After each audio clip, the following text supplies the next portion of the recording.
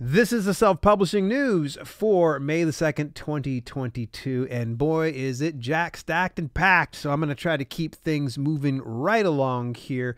First of all, starting out with, the folks over at Lulu actually have a great article about which font should I use for my book. A lot of people get really hung up because they're like, okay, can I use this one? Should I use that one? Understanding these fonts, what they are and how it applies to your books and the type of content makes all the bit of difference. And here's the really cool thing. They make it super simple for you in this pretty detailed blog post. Make sure you take a look at it. All the links, by the way, for any of the items that I mentioned today will be, of course, inside the description. Next item up in the news is from the fine folks over at StoryOrigin. They actually added in exclusion filters for upcoming group promos or newsletter swaps. So you can exclude promos, mailing lists that contain certain tags from your search results. It feels so good when I cross something off my very long to-do list that has been there for a while. So this is something Evan had been working on for a while. If you don't have access to StoryOrigin, find out why I rave so much about it. I actually talked about StoryOrigin not too long ago, and I even interviewed Evan Gao, and the guy is just phenomenal, just such a smart individual. But take a look at it over at dalelinks.com/StoryOrigin to get yourself access today. Moving further forward, this one comes over from one of my preferred resources in self-publishing, David Gaughran. Now, David is just a fantastic guy, wealth of information. I highly recommend you don't get the opportunity to right now, do so later. Go over to his website. Get subscribed to his email newsletter. He sends out just these emails are epic. You will be blown away at the information he's giving away 100% free. And one of those things is over on his YouTube channel.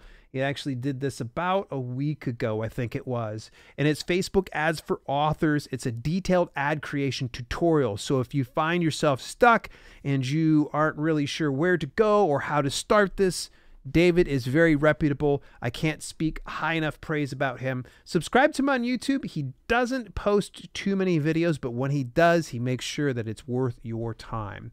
Next item, of course, is going to be from the folks over at Readsy. They actually just sent out a newsletter detailing how they've got a new world building guide and template. And if you're finding yourself as a fiction author needing to kind of build something out and you're kind of stuck and not sure how to do it, well, they just have it here right for you. So a little checklist that you can kind of go through.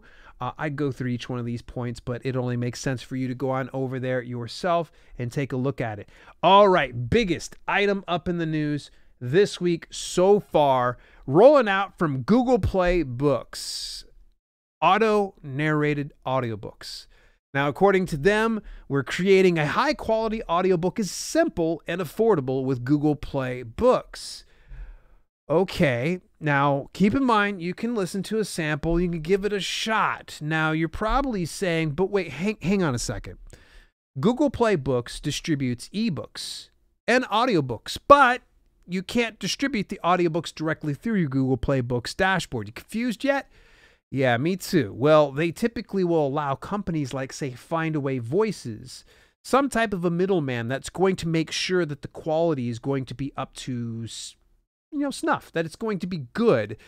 So now they're allowing like this back door into their system with auto narration. Now, I went into this with a great deal of skepticism, as I had shared before I went into this broadcast with some of the live viewers, and that is, I don't like auto-narrated audiobooks or any type of audio. I think it sounds really cringy. Now, with that being said, I said, all right, I'll go ahead and listen to the options, what they have for samples. Some of them, not all about that life, but there were a couple that I was like, oh, that sounds pretty good. I would say the only limitations I could see is if you would want any type of character voicing or character acting, because it's not like you can split up the narrators into various portions inside your novel. It seems like it's an all or nothing. So it almost seems better suited for something like nonfiction books. Now, here is the the funny thing that's in stark contrast to what I've shared, if you go into the Google Play Books website, you actually will see this auto narration. It says Bram Stoker's Dracula. Okay. Again, we're going to probably miss a lot of that, but this is just my opinion. I want you to check it out and you to go ahead and weigh in and see if this is going to be an option. They have it in various dialects and 2 different languages of English and Spanish. So I'm going to keep an eye on this situation. I'll let you know. I want you to do your own due diligence and hear the samples for yourself and determine, is that going to be a good fit for you? All right, here's an interesting one. This kind of flew under the radar before, but I feel like it's worth bringing up, and it's actually a service that's called Hello Books. Now, I actually found out about this through none other than the illustrious Mark Dawson. This is something I believe that he and his self-publishing formula co-host James Blatch actually put together, and it's just essentially to increase book sales. It almost seems like a new version of, say, BookBub.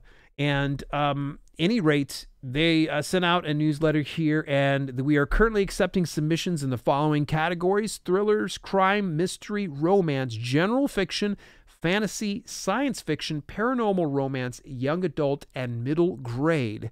So they are really starting to just slowly roll out some of these features. I have yet to try this out, and this is not my endorsement, but I'm going to say this. I feel pretty comfortable with a name like Mark Dawson attached to it, that it's probably going to be a pretty reputable service. So speaking of reputable services, I think some of you already knew about this, but I'm going to go ahead and repeat this anyway. Book Award Pro recently rolled out a free plan for authors. So if you've been cash strapped and you're not able to afford any of their premium plans, but you still want to get your book submitted to some book awards, then you can do so now. They said here inside the newsletter, it's big news to share. Book Award Pro, we just launched our free plan, which provides custom award matching specific to the unique aspects of every book. So I've already gotten 23 awards. Maybe it's more. I'm going to have to go back and check. And it's not me flexing, although it is kind of a little bit of a humble flex. But all that to say this, that some of that actually has brought in additional marketing assets that I'm able to do. And also, not to mention that it also gives additional exposure for each of, the book for wherever it's submitted. So I would recommend that you at least get the free account. Go over to dalelinks.com/bookawardpro to get yourself set up today.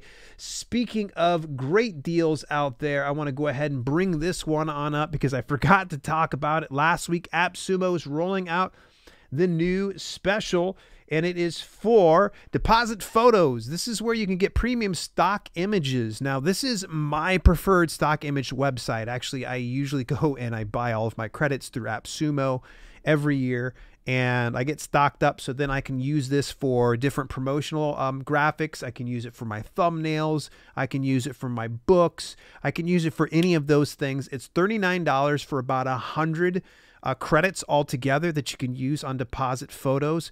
You want to take a look at that, go over to visit selfpublishingwithdale.com/depositphotos. Again, that is selfpublishingwithdale.com/depositphotos. I'm going to try to get a short link on that one. I'm not sure why I didn't get you guys hooked up with that one. All right. Hey, coming from the headquarters over at the Kindlepreneur, Dave Chesson rolled out another piece called How to Identify a Book's Sales Problems. Follow these steps. This is something I've preached time and time again. Each one of these elements, he just goes ahead and he validates them. Unprofessional or unremarkable cover problems, rather than just bloviating about this and telling you and giving you a spoiler on all the things like confusing cover issues, poor book descriptions, useless keywords, things like that. I'm going to let you go ahead and take a look at that. By the way, reviews can make or break the success of your book, especially poor or low reviews. I always say it's good to have some reviews, but every now and then it can work against you. He talks a little bit more about that inside the post. All right, the folks over at Kobo Writing Life, did you know they have a YouTube channel? Yeah, actually, I appeared on there once before. They are great. They run a great program over on YouTube. But go ahead and take a look at this other one. They talked about how to boost your backlist.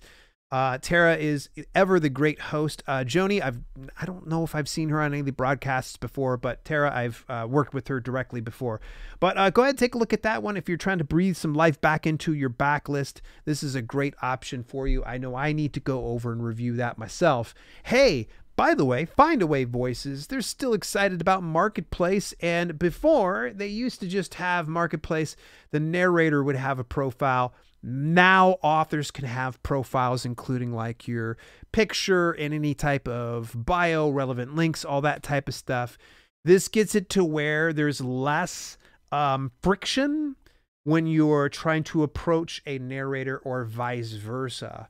And that's one of the biggest areas that I always can complain about is when you're setting something up on ACX, unless you have something to copy and paste there for awards and accolades and all the important information about how you're going to promote it and when the launch date, all that, it becomes messy. I would almost rather have a profile so people have the need to know information where they need to, and also the information that's ancillary to the whole process in a separate area. So in any event, that's really cool. If you haven't checked out Findaway Voices, what you doing with yourself, go over to findawayvoices.com/Dale and tell them I sent you. Speaking of sending you on over towards this direction, I've promoted this service before. It's called Scribando.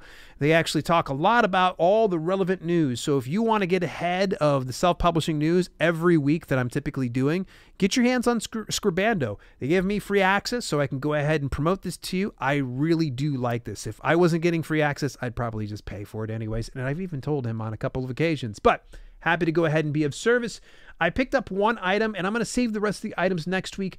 The biggest item that I have found from Scribando is that Overdrive is officially doing away with their app. That's not to say the Overdrive service is going to be gone. It's just the app that's going to be gone. In its place is Libby. So if you are an Overdrive user, or if you've got some readers who are already Overdrive users, let them know that they're going to want to switch over to Libby. I believe that by the end of 2022, they're going to have it completely like gone. Like there's not going to be any support for the Overdrive app. That's the news for today. What did you think about it? What was the most important part that you thought? And was I out of place? Was I off base, if you will, talking about the whole auto narration thing? If I am, let me know inside the comments.